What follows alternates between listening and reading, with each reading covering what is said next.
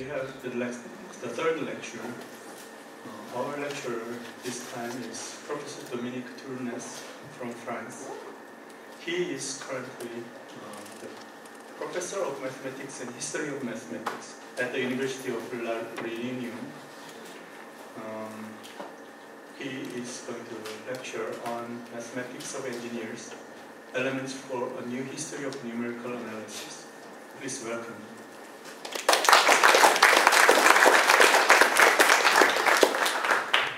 Firstly, I want to thank the organizers of this History of Mathematics session. It's a great honor for me to be an invited speaker in this session. A few recent books have been devoted to the history of numerical analysis. Goldstein was a pioneer. His work focuses primarily on identifying numerical methods encountered in the works of some great mathematicians between Newton and Hermite. The main problems are the construction of logarithmic and trigonometric tables necessary to astronomical calculations, Kepler's equations, the lunar theory and its connection with the calculation of longitude, the free body problem, and more generally the study of perturbations of orbits of planets and comets. Through these problems, we assist to the birth of finite difference methods for interpolating functions and calculating quadratures, development in series or continued fractions for solving algebraic equations and differential equations, and the method of least squares for finding optimal solutions of linear systems with more equations or less equations than unknown. At the end of the book, a few pages involve Aug19Tue, Moulton, that is to say, some characters who can be considered as being the first applied mathematicians identified as such in the late 19th century and the beginning of the 20th. These numerical methods were, in Goldstein's survey, numerical analysis is thus the fruit of a few great mathematicians who developed the foundation of today's numerical analysis by solving some major problems of astronomy, celestial mechanics, and rational mechanics. In this story, a few areas of inspiration and intervention other than astronomy are sometimes mentioned incidentally, but no engineer is explicitly quoted. While Goldstein actually begins his story in the 16th century, Chabert gives more depth to the subject by examining numerical algorithms in a variety of texts from various civilizations since antiquity. Besides the previously mentioned problems of astronomy, there are some references to other domains, for example, the theory of vibrating strings of the signal theory. Some engineers are mentioned, in general in connection with secondary points. Only one of them, Cholesky, is quoted for a significant contribution consisting in an original method for solving linear systems. Despite these few openings compared to previous work, most numerical analysis questions addressed in Chabert's book are presented as abstract mathematical problems out of context.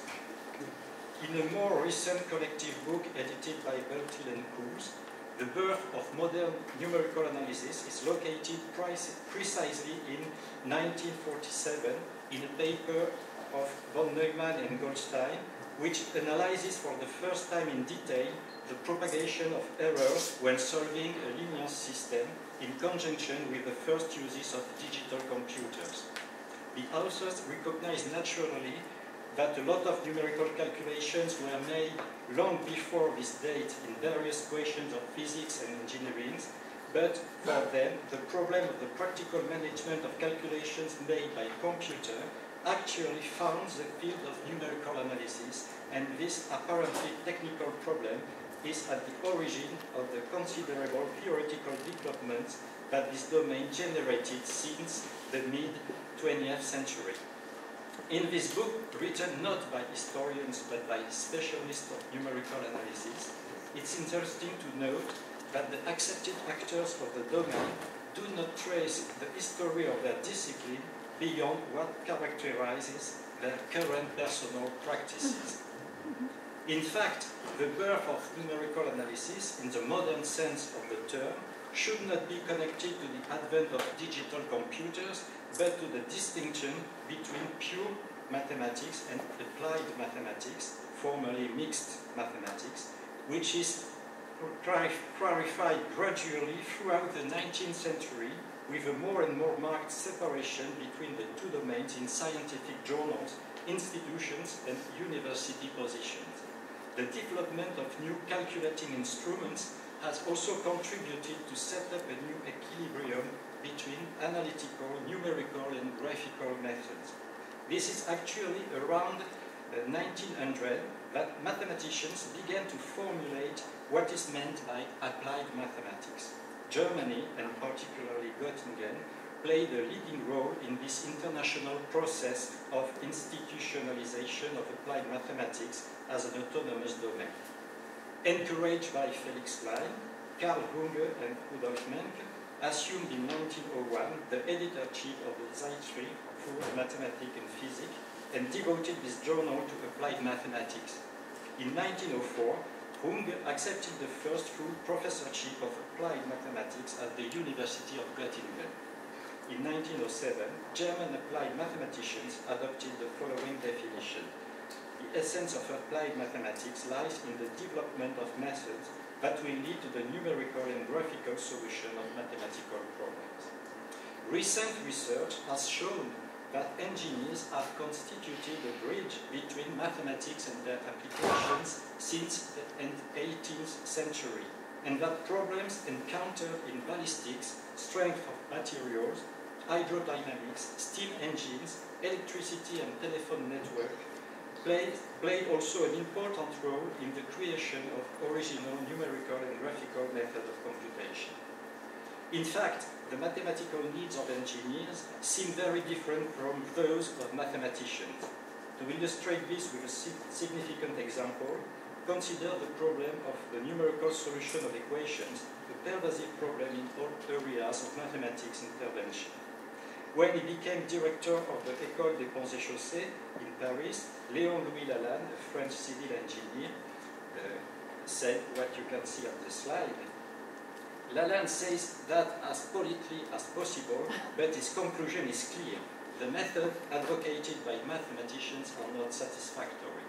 These methods are complicated to understand, long to implement, and sometimes totally impracticable for ground engineers, foremen, and technicians, who, moreover, did not always receive a high-level mathematical training.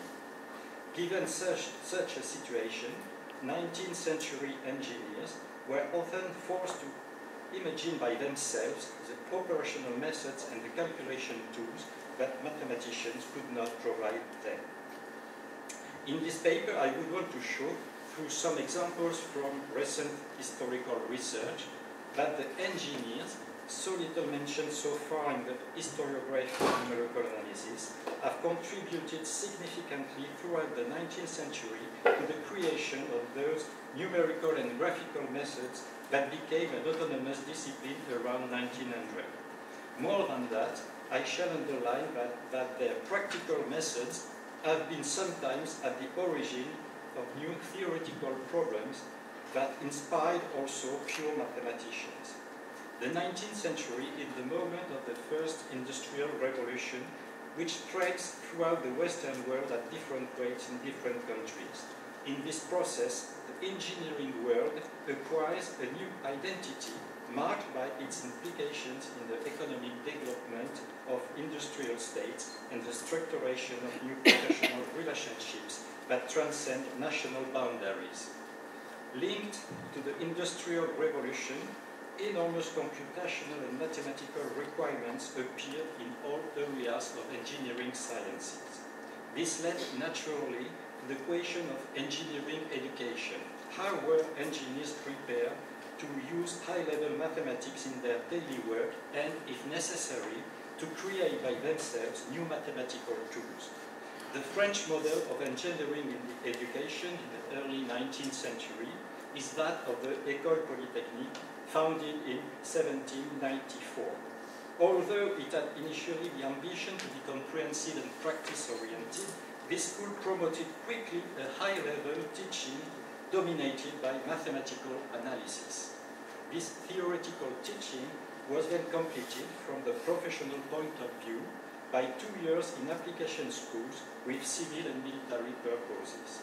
Such a training model, which subordinates practice to theory, has produced a corporation of scholarly engineers, ingénieurs savants in French, capable of using the theoretical resources acquired during their studies to achieve an unprecedented mathematization of the engineering art.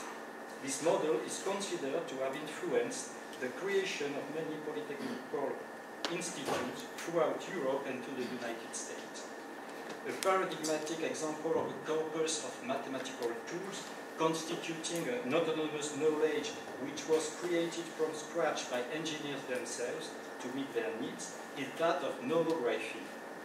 The main purpose of nomography is to construct graphical tables for representing any relationship between three variables and, more generally, relationships between any number of variables. Among the founding fathers of nomography, 4 were students at the École Polytechnique: Lalanne, Charles Lallemand, Maurice Docagne, and Rodolphe Seurat. The only exception in this list is the Belgian engineer Julius Massot, an ancient student and then professor at the School of Civil Engineering of the University of Ghent, but in this school the training was comparable to that of the École Polytechnique, with high-level courses of mathematics and mechanics. During the years 1830-1860, the sector of public works experiences a boom in France and more generally in Europe. The territories of the different countries are covered progressively by vast networks of roads, canals, and after 1842 of railways. These achievements require many tedious calculations of surfaces, of cut and fill and cross-sections of the ground. Cut and fill is the process of earth moving needed to construct a road, a canal, or a railway. You have to cut land when the ground level is too high, and then transport this land to fill the places where the ground level is too low.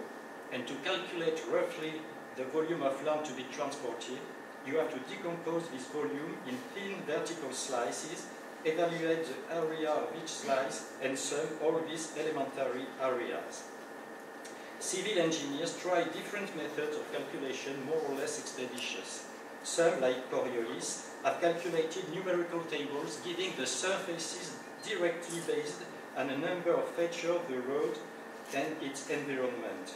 Other engineers, especially in Germany and Switzerland, design and build several kinds of planimeters, that is, mechanical instruments used to quickly calculate the area of any plane surface. These planimeters, which comprise the continuous summation of infinitesimal surfaces, had significant applications in many other scientific fields beyond cut and fill. Still other engineers, like Lalanne, have imagined replacing numerical tables by graphical tables, cheaper and easier to use. It is within this framework that nomography developed itself and was deepened throughout the second half of the 19th century. Lalanne, Massot, Lallemand, and Docagne successively imagined new kinds of graphical tables to solve numerically the particular problem of cut and fill, so important for economic reasons. The departure point of nomography lies in the fact that a relationship between three variables, alpha, beta, and gamma, can be considered as the result of the elimination of two auxiliary variables, x and y, between three equations, each containing only one of the initial variables. One can then represent the equation by three sets of lines in the plane x, y, one of them parameterized by alpha, the second by beta, and the third by gamma. On this kind of graphical table, called a concurrent line ABAC, the solution of the equation corresponds to an intersection point of three lines. It was especially Lalanne in 1843 who gave a decisive impetus to the theory of these graphical tables, which he called ABAC. After Lalanne, the concurrent line ABAC spread rapidly until becoming, in the third quarter of the 19th century, very common calculation tools in the world of French engineers. Massot succeeded Lalanne in enriching the method and its scope of application. For that, he introduced a notion of generalized anamorphosis, seeking what are the functions that can be represented using free pencils of straight lines. Massot put in evidence that a given relationship between three variables can be represented by a concurrent straight line ABAC if and only if it can be put into the form of a determinant in the type that you can see on the slide. These determinants, called Massot determinants, played an important role in the subsequent history of nomography. They are encountered in research until today. In 1884, Daucagne observes that the problem of the concurrency of three straight lines and the problem of the alignment of 3 points dual to each other are mathematically equivalent. Through a projective transformation, the concurrent straight line ABAC becomes an alignment nomogram following new terminology introduced by Daucagne. After that, the science of graphical tables was called nomography. Alignment nomograms were quickly adopted by many engineers for the benefit of the most diverse applications. At the turn of the 20th century, nomography was already an autonomous discipline well established in the landscape of applied sciences. In general, the engineer is not supposed to develop a truly mathematical activity. We want to show, through the example of nomography, that this representation is somewhat erroneous. It is easy to realize that the engineer is sometimes a creator of new mathematics, and in addition, that some of the problems which it arises can in turn irrigate the theoretical research of mathematicians. Firstly, the problem of general anamorphosis, that is to say of characterizing the relationships between three variables that can be put in the form of a Massot determinant, has inspired many theoretical research. Some mathematicians and engineers have brought partial responses to this problem. Before that, in 1912, the Swedish Thomas Akon Tronvall gives a complete solution resulting in the existence of a common integral to two very complicated partial differential equations. But as one can easily imagine, this solution was totally inefficient, except in very simple cases. After Grunwald, other mathematicians considered the problem of anamorphosis in a different way, with a more algebraic approach that led to study the important theoretical problem of linear independence of functions of several variables. A complete and satisfactory solution was finally found by the Polish mathematician Mieczysław Wormius.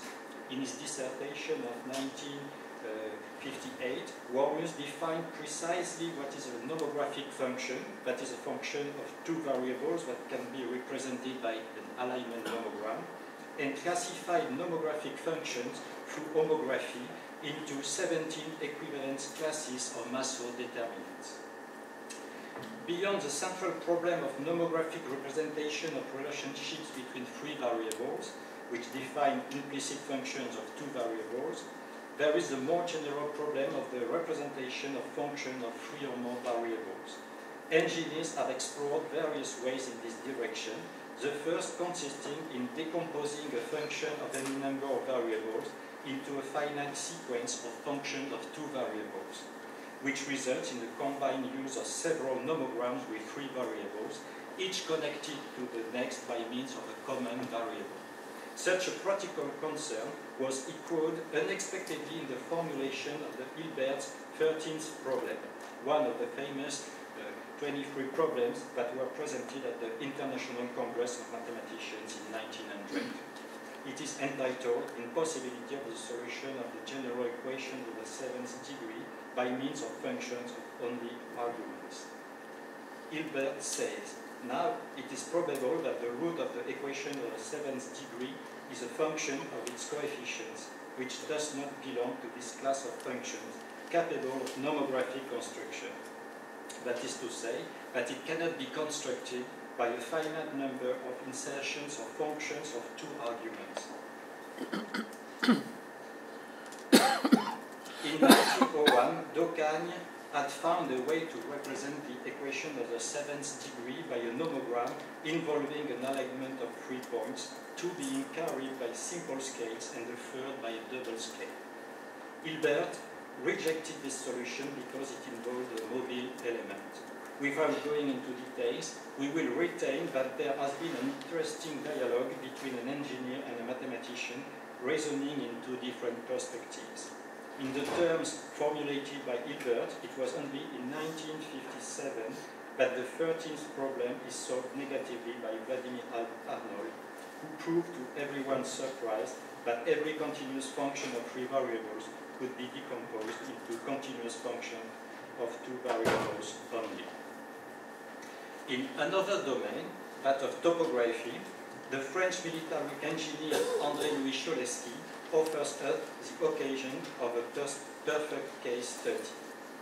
Cholesky was admitted to the École Polytechnique in 1895, and 2 years later he became a sous-lieutenant at the École d'application de l'artillerie et du génie in Fontainebleau.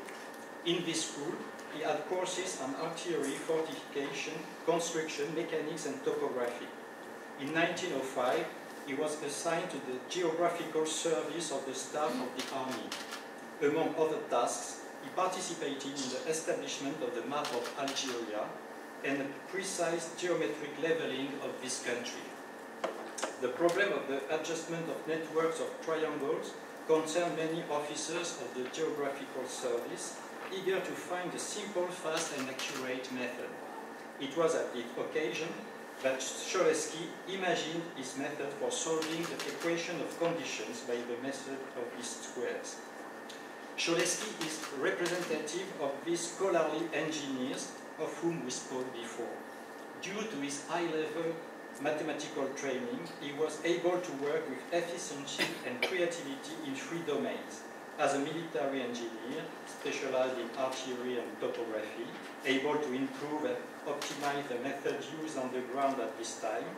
As a mathematician, able to create new algorithms when it is necessary, and as a teacher. Concerning his mathematical activity, Cholesky's method for linear systems is actually an important step in the history of numerical analysis. A system of linear equations has infinitely many solutions when the number of unknowns is greater than the numbers of equations.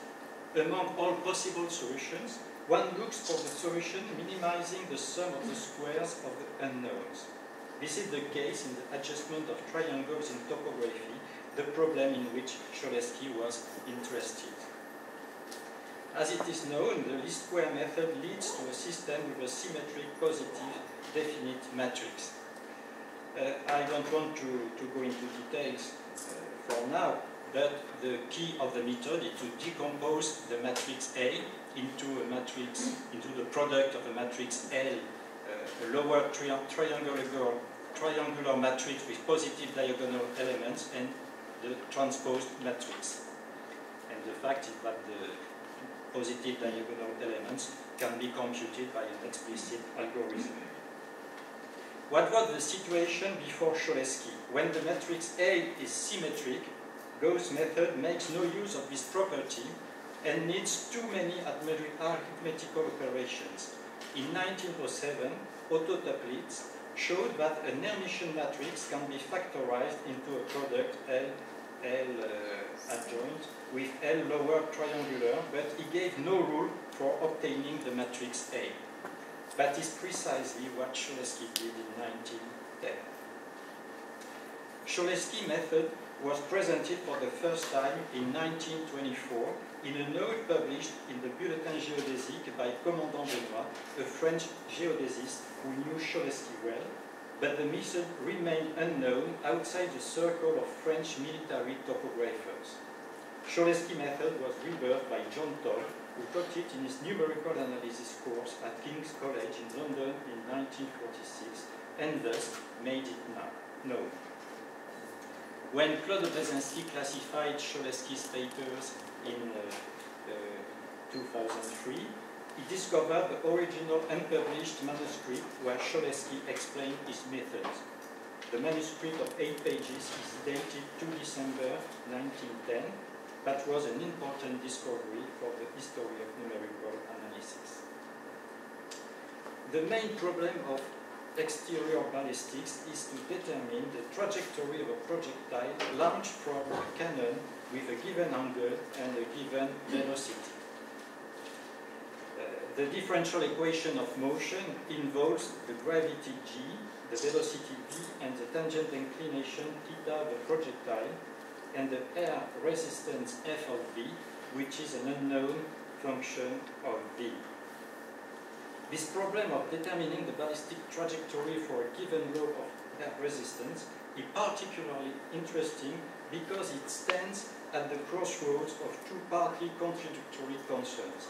On the one hand, the integration of the differential equation of motion is a difficult problem which interests the mathematicians from the point of view of pure analysis. On the other hand, the artillerymen on the battlefield must determine quickly the firing angle and the initial velocity of their projectile in order to attain a given target, and for that practical purpose they need firing tables precise and easy to use. Euler is truly at the starting point of the concrete calculation of firing tables in the case of the square of the velocity. In 1753, he resumes Bernoulli's solution and puts it in a form that will be convenient for numerical computation. He takes the slope of the tangent as principal variable. All the other quantities are expressed in function of this slope by means of quadratures. The integration is then done by successive arcs. Each small arc of the curve is replaced by a small straight line whose inclination is the mean of the inclinations at the extremities of the arc. To give an example, Euler calculates a single table and constructs by points the corresponding trajectory. Extensive ballistic tables were then computed following Euler's method, first by Gravenitz in Rostock in 1764, and then by Otto in 1834. Otto's tables will experience a great success and will be in use until the early 20th century, and they were translated in many other languages. Many other attempts were done to calculate concretely the firing tables. Some engineers developed in series the solutions of the ballistic equation and kept the first terms for their concrete calculations. Others tried to slightly modify the coefficients of the differential equation for it to become integrable in finite terms. Let us mention finally graphical approaches providing to the artilleryman an easy and economic tool. In 1767, Lambert constructs a set of curves from Gravenitz's ballistic tables. In France, an original approach is due to Alexander Magnus Dobenheim, a military engineer. His idea was to replace the numerical tables by a set of curves carefully constructed by points, calculated with great precision. These curves were drawn on a portable instrument called the gunner board, planchette du canonnier in French. The quadrature method used to construct these curves is highly developed. Oppenheim employs a method of Newton coach type with a division of each interval into 24 parts. In 1848, Isidore Didion, another military engineer, constructs ballistic curves that are not a simple graphic representation of numerical tables, but are obtained directly from the differential equation by a true graphical calculation. He obtains a curve by successive arcs of circles, using at each step a geometric construction of the center of curvature. One of the major advantages of these graphical tables is their simplicity and rapidity of utilization, which is very important on the battlefield when the enemy is firing against you. In parallel with these numerical and graphical explorations, the theoretical mathematical research was going on. After Bernoulli, other cases of integrability were discovered by d'Alembert in 1744 and partially rediscovered independently by Legendre and Jacobi. Jacobi put the equations in a form suitable for the use of elliptic integrals. Several ballisticians found here inspiration to calculate ballistic tables in the case of air resistance proportional to the q or the fourth power of velocity. These attempts contributed to popularize elliptic functions among engineers and were quoted in a lot of treatises about elliptic functions. During the 19th century, one can note another parallelism between the increasing speeds of bullets and cannonballs and the appearance of new instruments to measure these speeds. Ballisticians were then conducted to propose new air resistance laws for certain intervals of speeds. In ballistic treatises, we can find an impressive list of empirical laws of air resistance that were used to calculate tables at the end of the 19th century. Thus, theoretical developments, initially free in d'Alembert's hands, led to tables that were actually used by an artilleryman. The fact that some functions determined by artillerymen from experimental measurements fell within the scope of integrable forms has reinforced the idea that it might be useful to continue the search for such forms. It is within this context that Francesco Saiacci, an Italian military engineer, resumed the theoretical search for integrable forms of the law of resistance. In two papers published in 1901, he places himself explicitly in d'Alembert's tradition. He multiplies the differential equation by various multipliers and 6 conditions for these multipliers are integrand factors. He discovers several integrable equations, including one new integrable Riccati equation. This study leads to 8 families of air resistance laws, some of which depend on 4 parameters. In a second article, he adds 2 more families to his list. The equation of integrability by quadratures of the ballistic equation is finally resolved in 1920 by Jules Drac, a brilliant mathematician who has contributed much in Galois theory of differential equations in the tradition of Picard, Lie, and Dessieux. Drac puts the ballistic equation in a new form that allows him to apply a theory developed in 1914 for a certain class of differential equations, which he found all cases of reduction. Drac exhausts therefore the problem from the theoretical point of view by finding again all integrability cases previously identified. As you might expect, the results of this long memoir of 94 pages are very complicated. They were greeted without enthusiasm by the ballisticians who did not see at all how to transform them into practical applications. In conclusion for this part, throughout the 18th and 19th centuries, there has been an interesting interaction between analytical theory of differential equations, numerical and graphical integration, and empirical experimental research.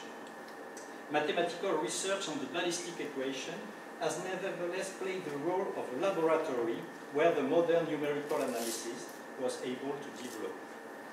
Engineers have indeed been able to test on this recalcitrant equation all possible approaches to calculate the solution of the differential equation. There is no doubt that these tests, joined with the similar ones conceived by astronomers for the differential equations of celestial mechanics, have helped to organize the domain into a separate discipline around 1900. In parallel with celestial mechanics, ballistics certainly played an important role in the construction of modern Runge-Kutta and Adams-Bashforth methods for numerically integrating ordinary differential equations. Concerning another part of the theory of differential equations, it should be noticed that the classification of singular poles obtained by Poincaré in his famous Mémoire sur les courbes définies par une équation différentielle, had occurred earlier in the works of at least 2 engineers who dealt with hydraulic problems. As early as 1924, Russian historians reported a similar classifications in a memoir of Zhukovsky dated 1876 on the kinematics of liquids. In what Zhukovsky called critical points, we recognize the so-called saddles, nodes, focuses, and centers. The second engineer is the Belgian Junius Massot, already encountered before about nomography. Consider that the creator of graphical integration, he developed elaborate techniques to construct precisely the integral curves of differential equations. He published a large memoir on graphical integration. Book 6, the last book of the memoir, is devoted to applications in hydraulics. Massot examines the motion of liquids in pipes and canals. Among these specialized developments, a general and theoretical statement on graphic integration of first-order differential equations appears. The entire study of a differential equation rests on the preliminary construction of the loci of points where integral curves have the same slope. Massot calls such a locus a isocline.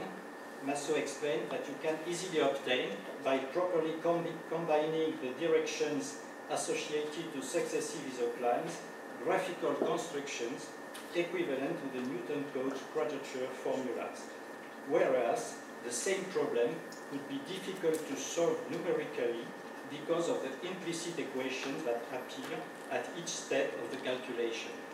In fact, numerical algorithm of order greater than 2 will be discovered only at the turn of the 20th century by the German applied mathematicians Runge, Owen, and Puta. The construction of the integral curves from isoclines is another way of studying globally the differential equation. In contrast to Poincaré's abstract approach, Massot's diagram both gives a global description and a local description of the curves. This diagram is both an instrument of numerical calculation with sufficient accuracy for the engineer's needs and a heuristic tool for discovering properties of the differential equation. For example, Massot applies this technique to hydraulics in studying the permanent motion of water flowing in a canal. The differential equation to be solved is very complicated. With his elaborate graphical technique, Massot constructs isoclines and studies the behavior of the integral curves. He discovers that there is what he calls an asymptotic point. The integral curves approaching this point are turning indefinitely around it. Massot then develops a theoretical study of singular points from isoclines. By geometric reasoning, Massot finds the same results as Poincaré concerning the singular points, but in a very different manner. He starts with the case where isoclines are convergent straight lines. In the general case, when isoclines pass by the same point, Massot studies the integral curves around this point by replacing the isocline by their tangents. A singular point is always called the focus. The special case, what we call focus today, is only one to receive a particular name, that of asymptotic point. Massot determines very carefully the various possible positions around the focus by considering the number of straight line solutions passing through this point. In Massot's reasoning, isoclines play the same role as Poincaré's arcs without contact to guide the path of integral curves. By using a graphical technique developed at first as a simple technique of numerical calculation, Massot succeeds also in a qualitative study, the purpose of which is the global layout of the integral curves and the description of their properties. Clearly, Massot and Zhukovsky are part of a geometric tradition that survived since the beginning of calculus within engineering and applied mathematics circles. in this tradition, one kept on constructing equations with graphical computation and mechanical devices, whereas theoretical mathematicians came to prefer the analytical approach. It should be noticed also that Poincaré was at first an engineer for the École des Mines. His training and practice in engineering played certainly a significant role in his personal conception and approach of differential equations, very different from the one on some other academic mathematicians of his time. Following Massot's ideas, the Dutch physicist Balthasar van der Pol used the technique of isonclines to graphically integrate the famous equation he found to describe the electrical oscillations of a triode. His calculations have constituted a new important step in the constitution of the theory of dynamical systems. I have thus presented some examples, mainly during the second half of the 19th century and the early 20th, that illustrate how civil and military engineers have been strongly engaged in the mathematical activity of their time. The examples that I have chosen are directly related to my own research, but I could mention some other recent works going in the same direction. David Aubin and Alain Glukov have studied the scientific and social context of ballistics during and around the First World War, the one in France and the other in the United States. These papers prolong what I have presented before and put in evidence similar collaborations and tensions between two major milieux, the one of artillerymen and the other one of mathematicians. The new firing situations encountered during the First World War generated new theoretical problems impossible to solve analytically, and thus favored the creation of new numerical algorithms such as Adams-Moulton methods for ordinary differential equations.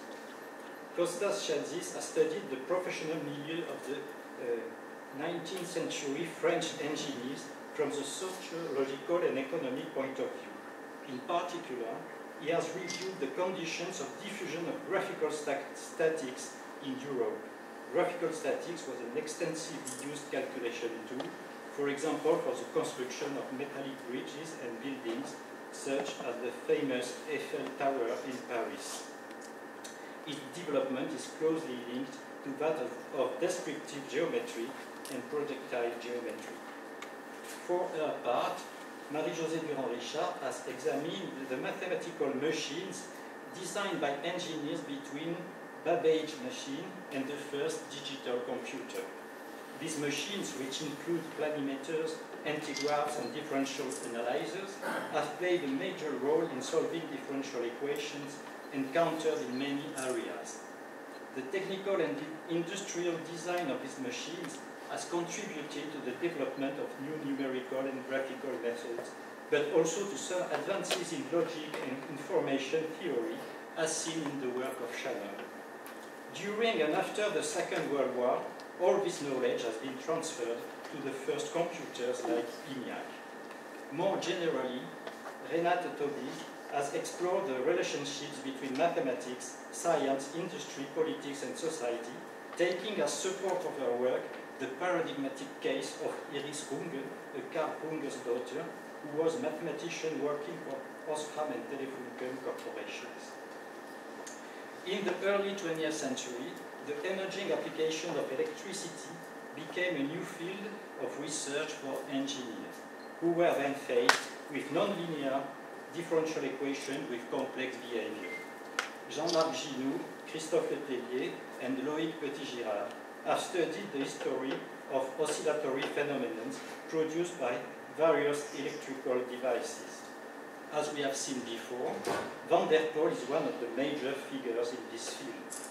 A little more later, Alexander Andronov established a correspondence between the solution of the differential system given by Van der Pol to characterize the oscillations of the triode and the concept of limit cycle created by Poincaré, thus connecting the investigations of engineers to those of mathematicians. Loïc Petit-Girard is also interested in another engineer mathematician struggling with nonlinear differential equations, Nicolas Minorsky, an engineer from the Russian Navy, trained at the Naval Academy in St. Petersburg. Minorsky was a specialist in the design, stabilization, and control of ships.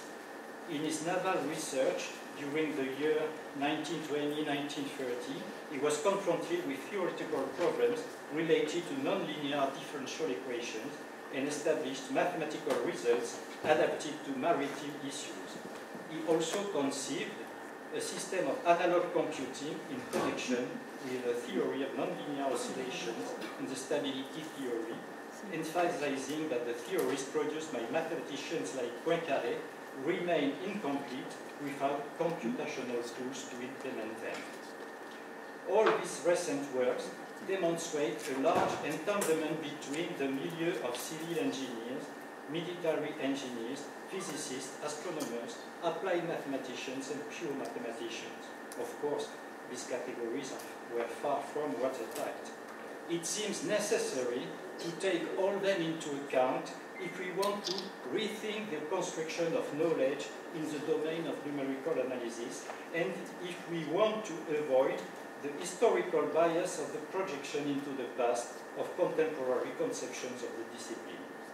A new history remains to be written, which would not focus only on a few major authors and some high-level mathematical algorithms, but also on the actors of the domain in the broad sense of the term, and on the numerical and graphical methods actually performed by users on the ground or at the office. A good start to this problem could be, among others, to identify, classify, and analyze the mathematical texts contained in the many engineering journals published in Europe and elsewhere since the early 19th century. This could allow to characterize more precisely the mathematical knowledge created and used by engineers, and to study the circulation of this knowledge between the professional circles of engineers and other groups of actors involved in the development of mathematical ideas and practice. Thank you.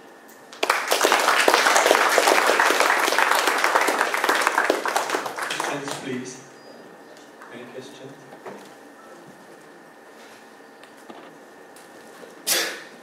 Okay, thank you very much.